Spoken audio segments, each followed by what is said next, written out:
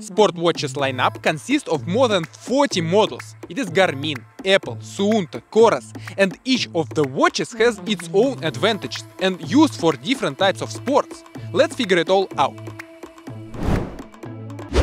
This will be a massive review, so we broke it down into these segments. First, what data collection and analysis modules these watches have. Second, which data sports watches show. Third, what segments can we define for sports watches? Then, what are the main features to compare these watches? Next, we show our sports watch metrics to demonstrate the main features of each model. And finally, we advise you the best watches for specific sports.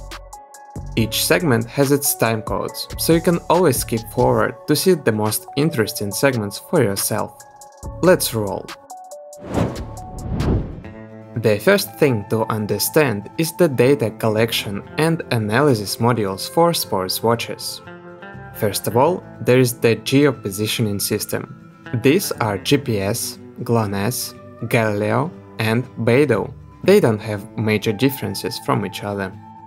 GPS records your geographical coordinates each second via a net of satellites. At least 3 satellites send the same signal at the same moment. GPS calculates the time difference between receiving these signals and understands our positioning.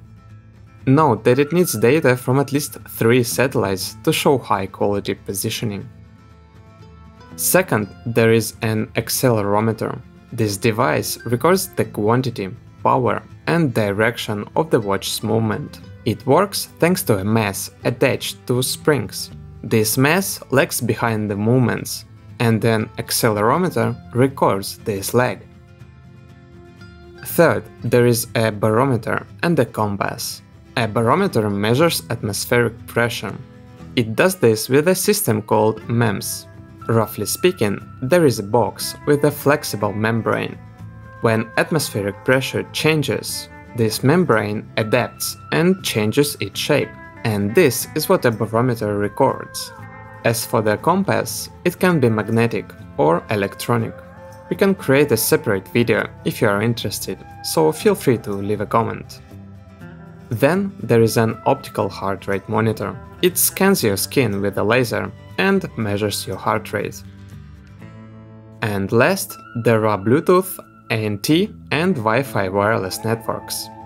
They allow watches to receive an infinite amount of data, because we can essentially connect them to anything from a microwave to a nuclear collider. These are data collection models. There is also data analysis model, which is computer processor.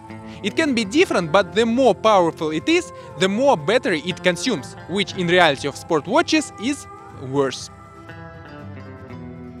Next are data output modules, which include a display, LCD or LED one, an NFC chip used for purchasing, and Bluetooth, ANT, and Wi-Fi networks to send data and instructions to other devices. Finally, there are energy and security modules, such as a battery and its capacity, and shock and water resistance. Now you know all sport watches models. There are not a lot of them, and all of them are quite simple in functioning. Now you need to understand what these models can present to us. GPS records your location coordinates, so your watches can calculate the distance you cover and your pace. Moreover, each location has its altitude, so watches show you your altitude, ascent and descent. An accelerometer records your arm swings and calculates steps and cadence. A barometer records atmospheric pressure and works as an altimeter, meaning that it senses all altitude changes. It can calculate the distance of ascents and descents, working like an upgrade to GPS. However, it doesn't work on its own, because it lacks the initial location data. Next is the optical HR sensor, that is just measuring your current heart rate. This is basic data. The next step is to upgrade it with extra sensors. For instance, chest HR straps greatly increase their heart rate data quality, with some of them recording vertical oscillation. An additional footpod gives better cadence and strides data, and can also show ground contact time. This is raw data which our watches present to us. This data goes into the processor, and processor greatly increase amount of output data which is presented to us. But the thing is that the same raw data can be inputted into the programs like Strava, Training Peaks, Garmin Connect, and in this way we will have the same analytics on the output. The only difference will be that we will not have this data online on our watches. We will have to use computer or the phone to get this data. So a processor handles the raw data and outputs much more. In particular, it can break down the HR data by zones by calculating the percentage of your maximum HR. A processor can calculate the speed zones, make splits by laps or kilometers, help you do your intervals by alternating between running and recovery segments. It can measure the distance to finish and predict the final time. It can even be a virtual pacemaker, running you through the route, and much more. Next, we can mention the navigation between your route points and tracking back to where you started. Some watches use maps and allow you to navigate by a map. To be honest, sports watches are so small that this map feature seems useless. A processor can handle multiple data sources at the same time, like it measures your VO2 max by comparing your HR and pace at a given moment. It measures your overall fitness, stress levels, or recovery time, and also prepares a personal training plan. Let's clarify that some watches can present more than 200 different indicators, and to display them all on the watch screen simply makes no sense. I repeat that all of the same data can be acquired through programs like Training Peaks or Strava. We want to highlight only the essential one on this scheme. Also, don't forget that the processor handles music and purchasing by sending the data to headphones and terminals. And all this works with just a battery in a small case.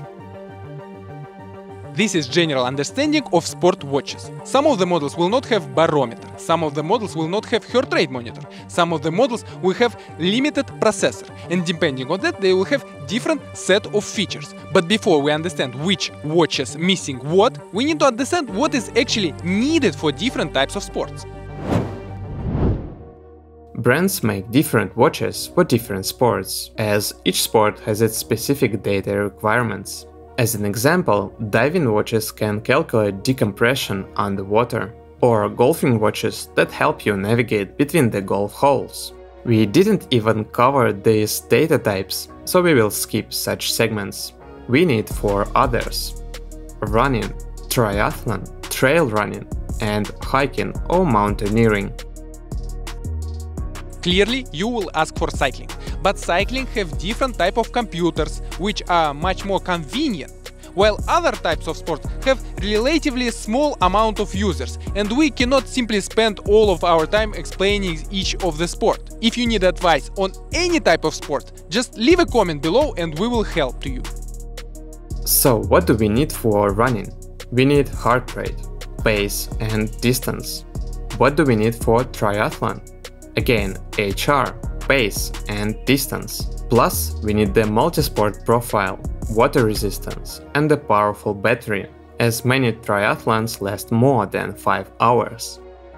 What do we need for trail running? HR, pace, navigation, huge battery, and a solid build to secure our watches from rocks or trees. It is also better to have a barometer to get the best altitude data. And for hiking, we want a powerful battery, navigation, shock resistance, and high-quality altitude data. Okay, these are different sports. We know the key metrics for each one now, and can differentiate one from another. But let's cover several other metrics to help us see their difference. Once again, some watches show more than 200 metrics, but most of them are based on basic data, meaning that we can calculate them with Strava or Training Peaks. you will probably never use the other 30 or 40 metrics. As a result, the key metrics are HR, distance, pace, multisport profile, extra battery, extra security, navigation, maps, barometer, music, NFC purchasing, and multimedia. This one is not a sports feature, but it is still really important. And that's it. There are just a few key metrics, so we can actually compare all the sports watches. Two comments. First, price. We think this is absolutely useless indicator because sometimes you can buy the watches with a 40% discount, and it makes no sense to present it because it's always different. Second, weight. My personal opinion is that sport watches should be light, and Fenix 7X, the heaviest watches on the market, are for runners with small PP. But it is my own opinion, that is why we will present the weight, but I will not comment it. The starting point here is Garmin Forerunner 55 and Polar Pacer. They have all the basic features athletes need. They measure your heart rate with an optical sensor and calculate distance and pace with GPS. They have a basic battery and basic shock resistance. That said, if you upload your data from these watches to Strava, you will have full analytics. It means these basic models have all stats. If we add a multisport profile and a barometer, we get Coros Pace 2. This watch is already good for triathletes, but the battery is still relatively small, and shock resistance is not the greatest. Another improvement is Garmin Instinct 2. We can see a durable case, a barometer, and most importantly, navigation. This watch is good for hiking and trail running. The screen is small and is not very handy, but at least it is shock resistant. This model has an edition with built-in solar batteries called Garmin Instinct 2 Solar, so it has amazing battery life that is enough even for the longest hikes. Moving on, we can add navigation and extra battery to Coros Pace 2 and get Polar Pacer Pro and Coros Apex. These are great watches for trail running, as they can navigate us through the route for a long time. Note that Coros Apex has extra durability, making this model stand out a little. Moreover, it has an edition with a smaller screen. The battery life is also a bit less, but the features and durability are the same. Let's mention Suunto 5 Peak for this segment as well. They have all the same features, except for the barometer. Moving on, we can add an NFC chip for purchasing to the set of features we've just described and get Garmin Forerunner 255. With this watch, you can buy a snack or some water on your run. And this model has an edition with built-in music called Garmin Forerunner 255 Music. It has 4 GB of storage that you can use as you like. It is actually great, because your runs can be much more fun and you can leave your phone at home. The previous two models have a takedown edition called 255S. It is lighter, but the battery life is a little worse. So we have covered several extra features now. Let's come back to the sports metrics. If we improve battery life for Coros Apex, we get Polar Vantage 2 and its peer competitor Coros Apex Pro. These are two amazing watches for professionals who want nothing but high-quality sports metrics. If you want extra security combined with all the sports metrics, you can have Polar GritX. It is much more durable and is better for difficult sports like hiking and mountaineering. We have Polar GritX Pro and Suunto 9 Peak in this segment as well. They show all the same, but are a little lighter. Next, we have something interesting. The only watch with decent multimedia is Apple Watch. Seriously, everything else you see on the screen are useless pieces of wood compared to Apple Watch. You cannot normally communicate, take notes, have fun. Apple Watch do allow you to do this, but their processor burning up the battery. Moving back to sports metrics. The most advanced watch for triathlons is Garmin Forerunner 955. It combines huge battery life, NFC, music, and even maps. It has all the basic and advanced metrics, so if you want to have all-in-one, this is your choice. For those who want even more battery life, Garmin offers Forerunner 955 Solar that can charge with solar energy. In turn, those who prefer hiking also have several watches to choose from. We can add maps and music to GritX and get Coros Vertix too. It is a multifunctional watch with a huge battery and perfect durability. But that's not all yet. The most advanced watch overall is still Garmin Fenix 7 with added NFC chip. Not the best feature for running in the mountains, but people prefer to buy and wear it to offices for some reason. So this watch has several additions. First is the model with a solar battery and longer battery life. Then there is the Sapphire model with a lighter case.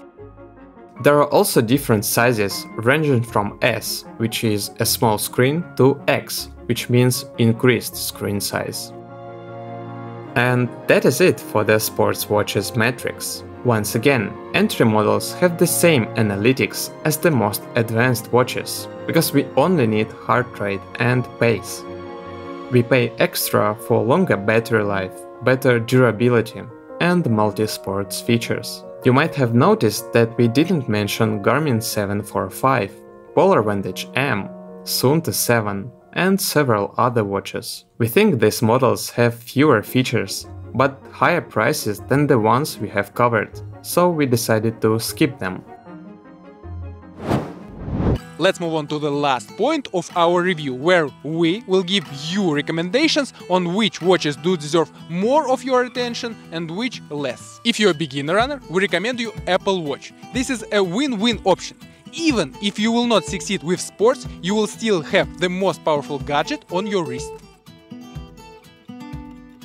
If you're an experienced runner, we recommend you Garmin Forerunner 255 Music. This watch has amazing number of features, great user interface and amazing battery. If you are out hiking, we recommend you Garmin Fenix 7 Solar, because on a hike you need as much safety as you can get, and Garmin Fenix 7 Solar is exactly safety. It is maps, navigation, great battery, great durability. If you are a trail runner, we will recommend you Polar GritX Pro or Suunto 9 Peak, because this is lightweight watches with amazing battery and navigation. And finally, if you are a triathlete, we recommend you Garmin Forerunner 255. These watches have everything you need. So this is the complete picture of sports watches. We hope we helped you navigate through all this and you have selected an attractive watch for yourself. Feel free to leave comments if you want to add something so we can edit our metrics. Be sure to leave a like and subscribe if you found this review helpful. And that's it for now. Stay well and enjoy running.